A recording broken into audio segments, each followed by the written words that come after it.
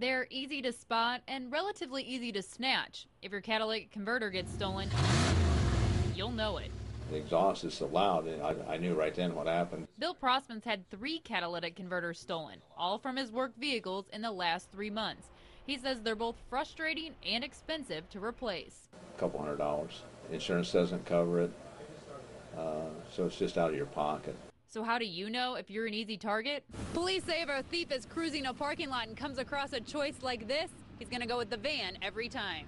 And what we have found is the suspects typically are taking them off of vehicles that have a higher ground clearance, which means it's easier for them to get underneath them. It's quicker for them. But what are you going to do? It takes about 2 minutes to get one off, and they're off and gone. Sheriff Reese says there's no sure way to stop anyone from taking it if they want to, but there are some ways to deter them. Paint them and scratch a number in it or something so it can be identified, so you can say, yes, I had mine stolen and I painted it bright orange and I put this number in it. So then if we find it, at least we know now we've got a suspect we can arrest. He's got something that's stolen.